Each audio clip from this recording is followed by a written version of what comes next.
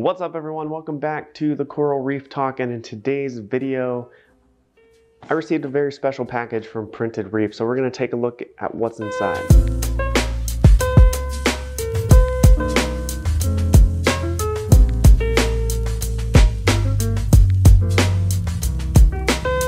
Okay, so I'm really excited about what's in the box. We're going to get this thing out and take a look at it.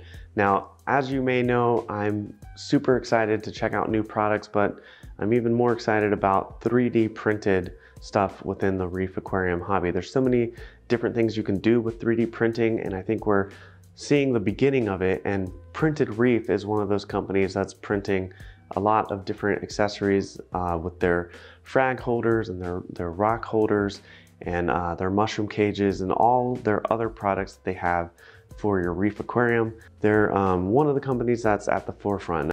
So let's go to the box and see what's inside. Okay, so I've already opened up the box. We're just gonna open it the rest of the way and take a look at what's inside. There's a couple goodies in here, so let's open it up. So first of all, we have the bristle worm trap. We're gonna open up this bag and take a look at that in just a moment. Put that right up here. And then we have a sample pack of some of their popular products. That's really cool. And then next we have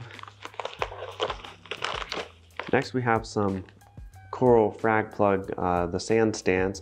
These are really awesome. They come in, there's a variety of different sizes to fit different frag plugs. So I'm gonna try this out. I think the hole up there is a little bit larger to fit some of the frag plugs that were too big for the other ones. So we're gonna take a look at that as well. Okay, so if you're familiar with Printed Reef, their packaging is awesome. I've mentioned that several times in an earlier video, but they're resealable bags. I'll just open this up right here. But this is the bristle worm trap. And let me get a close-up of this right here. So you can see that there are holes all the way around. So if we open up the lid, you can see that there's a little area here. Kind of reminds me of like a lobster trap.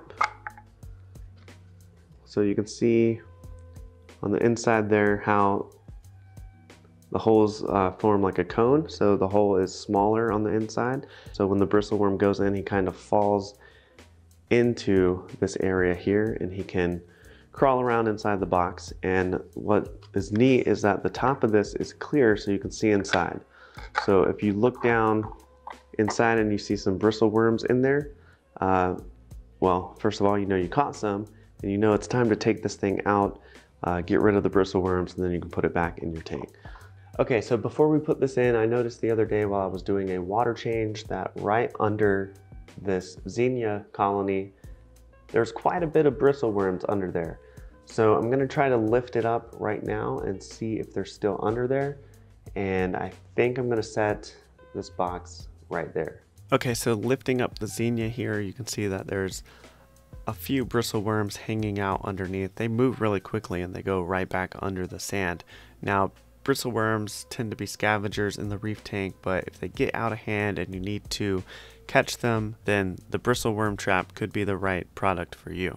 So there's a couple bristle worms right under there, but I don't think I moved the camera in time to get them. They kind of went right under the sand, but I'm gonna put that bristle worm trap right there. Here I am placing it into the tank. Now when putting it in your reef tank, you want to make sure that you get all the air bubbles out. So you want to open it up, let the water come in, or find a way to weight it down in the tank so that it sits at the bottom on the sand bed. So this is the location that I chose. Here it is sitting in its place.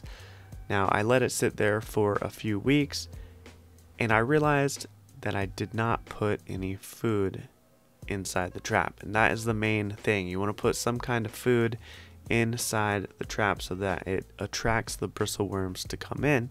Now the food that you can use, any kind of meaty food will attract them.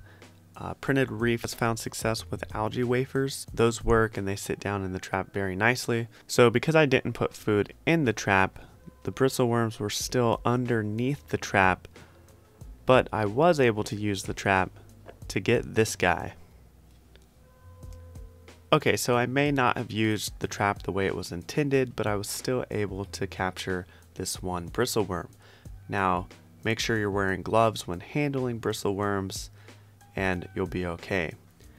So I'm off to try again, and this time I'm going to use some pellets. Maybe I'll go out and get some algae wafers, but right here, pellets is the only thing that I had handy, so I'm going to drop those in, and then I'll put the trap back in the tank and give it another try, and I'll report back to you guys within a few weeks. Maybe I'll do another video, or I'll post something on Instagram. So make sure you're following me over there, and follow Printed Reef and check out all of their products at printedreef.com. Oh yeah, and before I forget, here's the sand stand that was sent to me. It has a larger opening at the top, so I can replace the sand stand that I'm using for this frag plug. You can see that it doesn't quite fit all the way down. So we'll see if it fits perfectly in this other sand stand, and yes, it does. It's a perfect fit, nice and snug. Well, that's it for this video. Thank you guys so much for checking it out. If you have any questions about Printed Reef, be sure to leave them in the comments below, and I'll try to answer them the best that I can. But if you want to check out Printed Reef's products for yourself, the best way to do that is go to printedreef.com, and you'll be able to see the wide range of products that they have to offer, from their sand stands to their rock holders, to their mushroom cages, their bristle worm trap, and a whole lot more. So go ahead, check them out, Printed Reef. Be sure to follow them over on Instagram as well. And I'll see you next time here on the Coral Reef Talk.